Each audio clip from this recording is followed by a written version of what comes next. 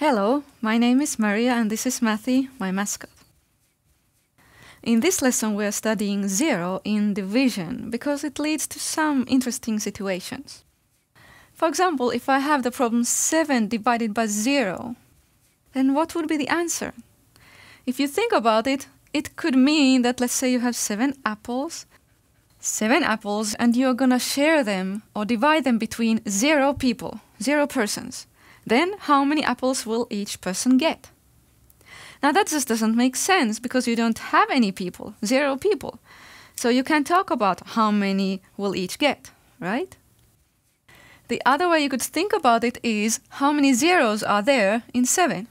And that doesn't make any sense either, okay? You cannot count how many zeros are in 7.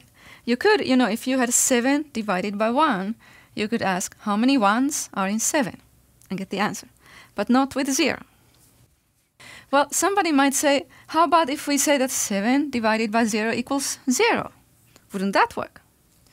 There's another problem, and that is that each division you're supposed to be able to check it by multiplying.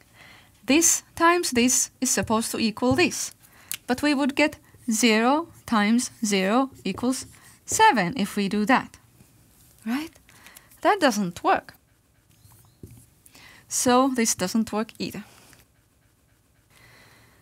One other division, what about 0 divided by 0 equals 0, right?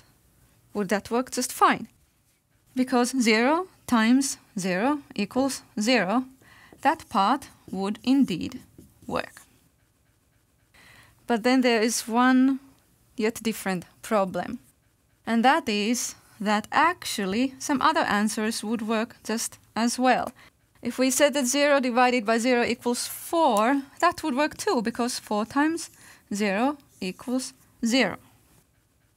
Or 0 divided by 0, I could say, oh, it's going to be 11. And that answer would work too with the multiplication check. So there are problems. And that is why we say that this kind of division by 0 is undefined, okay? What you can just simply remember that you can do it. You cannot divide by 0, okay? And you'll be all right. I also want to remind you that the other way around, if you have 0 divided by some number, then that's just fine, okay? You would have 0 apples and 4 people trying to share the 0 apples. Everybody gets 0 apples, right? And it works with the multiplication check, 0 times 4 equals 0. Everything is fine. It is when you're dividing by 0, this number here is 0, that you have problems, okay? In case you wonder about multiplication, in multiplication 0 works just fine. Just to remind you, if we have 0 times 4, you can think of 0 groups, and in each group would be 4, okay? Or you can think of 4 groups where in each group there are 0 items. Either way, the answer is 0, and also 0 times 0 is just plain 0. Now, let's solve some division problems. Some of these we cannot do, okay? 8 divided by 1. Think, how many ones are in 8? That's 8. 1 divided by 1.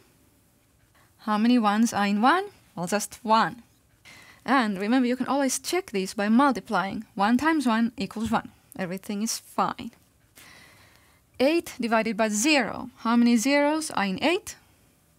Okay, this is the one we need to just cross out. We cannot do it. 8 divided by 8, or how many 8s are in 8? 1. 0 divided by 8. How many 8s are there in 0? 0. And to double check, let's multiply. 0 times 8 equals 0. Everything is fine. And then 1 divided by 8. Okay, that's a trick question in a sense because you haven't studied these kind of divisions in 3rd grade. How many 8s are in 1? Okay, obviously none.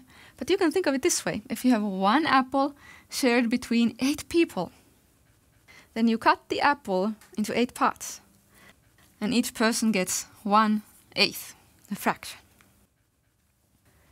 For these multiplication problems, we will write a division under it that matches it. 9 times 1 equals 9. And a matching division, you start with this, with a total. And then you can write 9 divided by 1 or 9 divided by 9. There's 2 matching divisions for each multiplication. 0 times 7 equals 0. And I start with this 0 and write a division. This time, I cannot put 0 here, right? I cannot divide by 0. So I put 7 here, and the answer is 0. 1 times 1 equals 1, and then 1 divided by 1 equals 1. Alright, a word problem about Matthew. He loves puzzle books. He loves math and puzzles. Matthew's puzzle book has 90 puzzles. He has already solved 42. He solves 8 puzzles each day. He's gonna solve 8 puzzles each day now. How many days will it take him to finish the book? Okay, you enjoying your puzzles? Oh, he says he is. He's already solved 42 puzzles. So how many puzzles are there left to solve? You might write a subtraction. 90 minus 42. What's 90 minus 40? First of all, that's 50. And then subtract 2 more. So we will get 48 puzzles left to solve. Okay, you're almost halfway through your book, Matty. And he's gonna solve 8 puzzles each day from now on. So how many days will it take him to finish the book? 48 puzzles to solve, 8 puzzles each day. Just think of your multiplication tables. Or write a division. Actually, you can think of it as division. 48 puzzles and then 8 puzzles each day. And what do we get? 6, yes, because 6 times 8 equals 48. 6 days more fun for Matty. Okay, well done with this lesson.